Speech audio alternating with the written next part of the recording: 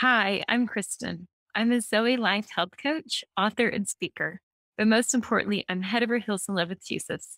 I am passionate about helping people live a healthier, more fulfilling, purposeful life. And I love and enjoy getting in touch with the decisions that they can make so that their body outlasts the calling that the Lord God has on their life.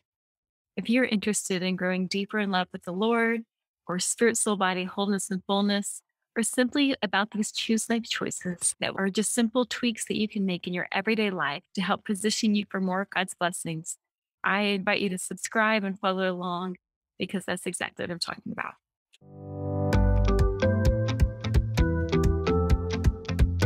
All right, in this video, I'm offering a choose life choice for your body.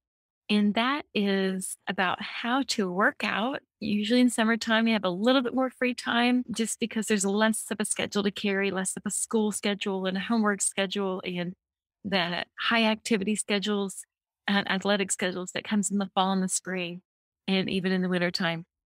And so during the summertime, as you might have a little bit more margin in your life, I want to encourage you to fill that with moving your body. And I'm not asking you to be aggressive. I'm just asking you to be consistent. That is the goal. That's the aim is consistency, but specifically with Jesus. I want you to move your body with him. I remember years ago, and this was when I was a personal trainer, and these are 20 plus years ago when I was head of heels in love with Jesus, as well as working 50, 60 hours a week as a personal trainer, helping others get fit and, for their season of life or whatever was happening for them. I still had this separation between doing things for your body or spending time with the Lord in a time of intimacy.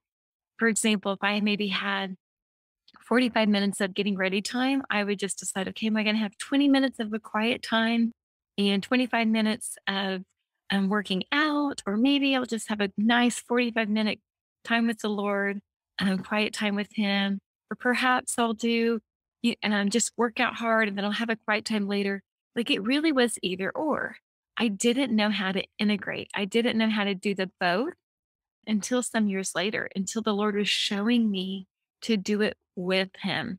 So I actually do this. I offer workouts for people to show them how to connect with God intimately in the working out. This is different than just moving your body. Let's just say you're going for a walk and listening to something, listening to a great message.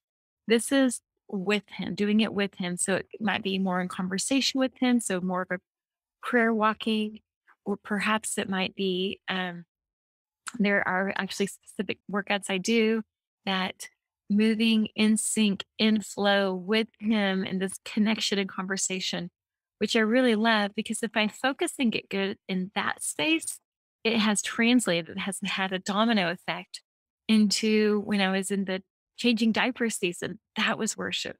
As I'm doing laundry every day and dishes every day, that is worship. Not like the task is worship, but I'm doing it with Jesus. I've gotten better. I wouldn't say I'm an expert or excelling at that, but I'm really good about doing it with Jesus, feeling the oneness with him in my core.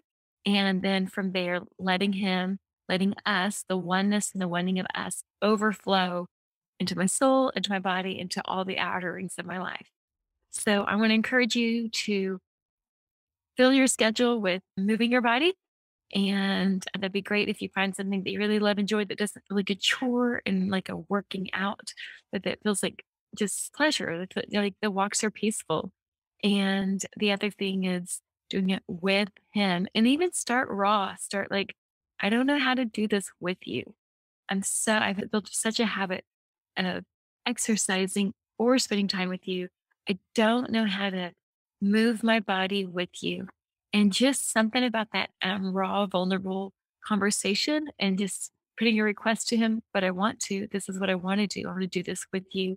From there, immediately you'll start to see change and fruitfulness, and his voice will become louder inside you, and you will find that you're doing it with him.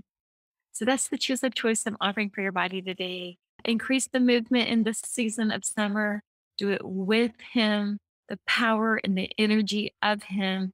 Ask him, put your hand on your chest, on your belly and just say, I want you to increase inside me. I want you to expand inside me. I want this oneness and the wanting to take over my soul and body. And absolutely, he's so faithful to answer prayers like that. So that's what I encourage you with.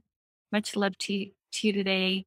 Choose life, which is really a person. John 14:6. When we're choosing life, Deuteronomy 30:19, we're choosing a person, the way, the truth, and life. We're eating from the modern day tree of life. And you'll find more and more freedom in your life, in your story. You'll take more and more territory in the sphere's influence that you're designed to impact it. And then we know more than ever that today is the day. Today is the day of salvation. Now is the time. Right. Much love to you. Talk to you soon.